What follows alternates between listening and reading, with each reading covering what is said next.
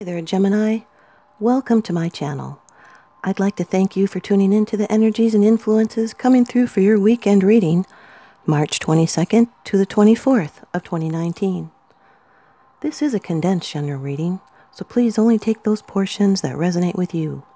I invite you to subscribe, like, comment, and share. It really helps me out a lot, and it helps to bring your vibrations into those future readings. I also send my intentions out for my community and my viewers. Please remember to check out my description box below. Thanks, you guys. And after the reading is a take note moment. Okay, Gemini, off camera, I've done a protective blessing. I've shuffled and meditated over these cards, just for you. Your first card, it's the general atmosphere. It's the background and the basis of the matter. Wonderful card to start off with, Gemini. The Ace of Pentacles. This is earth energy. Pentacles are also called diamonds and discs. This has to do with money and fortune and trade. This is prosperity and a healthy beginning. It's a gift from the universe. It's new money and new success and new opportunity. It's the beginning of gain and pleasure and beauty. This is a seed to be nurtured. So find inspiration and joy in nature. Maybe it's time to be planting some seeds. It's an opportunity for real growth, the beginning of a new project, a chance to improve your health, a gift you can use to invest in future gain. This could be a new job opportunity or a chance for promotion. It's a good time to start improving your home. Begin building that foundation for the future, and spend time in nature, and you'll find fresh inspiration. You may be about to experience some great accomplishment. Now money can be found to begin a new enterprise. Some of us may be recognizing our calling as our fate and chance. Your second card, and this is the energy crossing over your path. The Nine of Wands, Gemini. This is fire energy, represents strength and determination. You might be feeling tired and having to persevere. This is strength to overcome trouble, because you might have been confronting difficulties. It's the end of a cycle, and there's victory through courage and endurance. And this is the pause in the struggle, and you have strength in reserve. This is eventual victory, but steady force must be applied. This is if someone's in a relationship with someone that wishes to continue to fight, the other person may wish to surrender. This is defending your legitimate territory. And through effort and determination, you've protected what's yours, and you've shown courage under fire and stood your ground. This is a card of recovery, attainment and completion, and reflection. Nines represent completion, indicating a job is done. And you are in a strong position, and success is at hand. You've planned well and wisely. Your relationships are developing positively, and you're moving forward with a sense of purpose and direction. If there's still opposition, your skills will prevail through your effort and determination. Your third card, and this is how it affects you. The Queen of Pentacles, Gemini. This is an earth energy person. Could be a Capricorn, a Taurus, or a Virgo. Represents being domestic. This is a person that respects money as a tool, but they do not worship it. They want tangible results from the money they distribute. This indicates security. It can be a mother. This is harvest after much labor and prudent uses of your resources. This is someone that is protective and nurturing and resourceful. They're bountiful and they're down to earth, fertile. They're a homemaker. This is a person that loves gardens and growing things. There's fertility represented here. This person loves nature. They're affectionate and caring. They're clever. And they love the good things in life, and having acquired them, they're content to spend their life enjoying them. And they're satisfied when they get what they want. This can also indicate help, given of a practical nature. And what is cherished must be cared for. This is a person that puts high value on stability.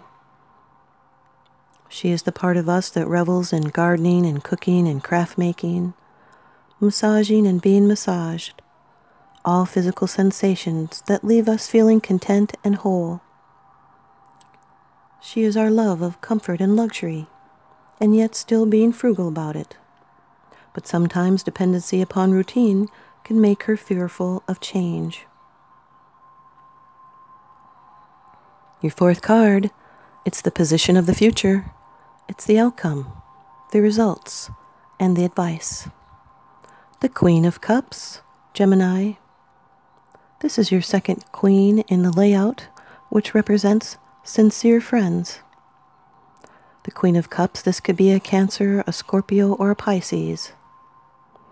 As a general reading, this could even be you, because maybe your sun sign or your moon sign, not your sun sign, but your moon sign or your rising sign could be a Cancer, a Scorpio, or a Pisces.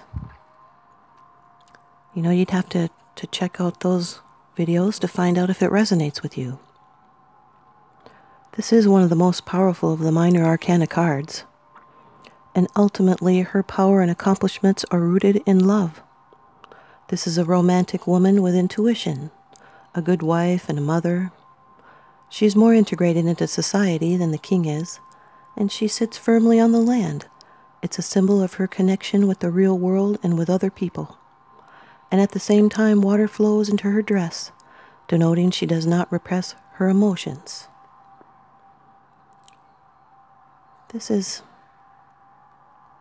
She can see visions in a cup.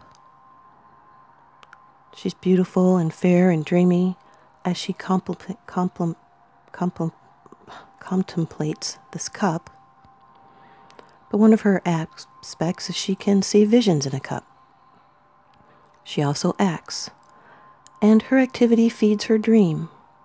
This is a person that is very creative, and they have a strong will, and that enables her to develop her talents. And she draws inspiration from the world around her. This is a person capable of deep romantic love. She leads with her heart and not her head.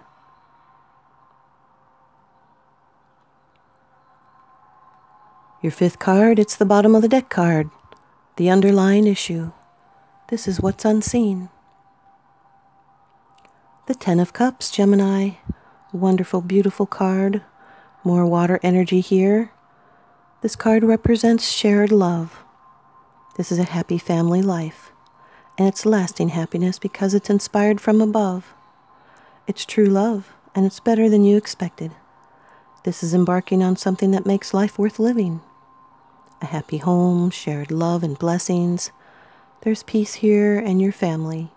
It's a grateful and joyous family, and you have enough happiness to share with those around you.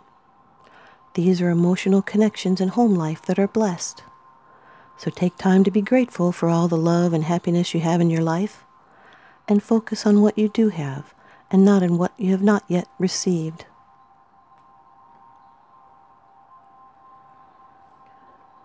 And now your advice from the Oracle deck, The Sacred Traveler, by Denise Linn. This is answering the call. The time is now. You've been called. The sacred journey always starts with a call. You might feel ready, or you might be uncertain and not willing, but when you receive the call, you must respond. If you've been waiting for your life to turn out, the waiting is over. Your true and authentic life is happening. If you've been hoping for a sign, this is it. Right now you've been called, and a gateway is opening for communication from the spirit realms. The energy of courage surrounds you. You may not know what the future brings, but you do know that now is the time to act and go forward. And the Sacred Traveler wants you to know that Spirit is trying to get your attention.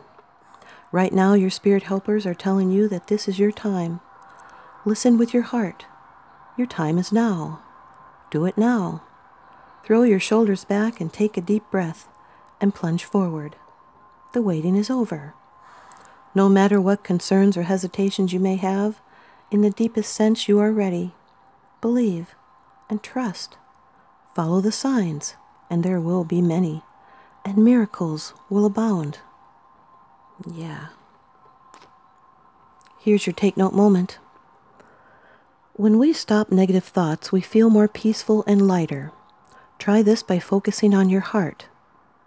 Breathe deeply and continue to focus on your heart while feeling love there. Repeat this 7 times. When we do this correctly, we feel a big difference in our mind and our whole body. Remember to use focus and concentrate. Feel the peace. Then you've stopped negative thoughts. Thanks, you guys. I hope you stay tuned in by leaving me a comment or a thumbs up, and please subscribe. Now remember, what goes around comes around, so I'm sending you out love and light and blessings.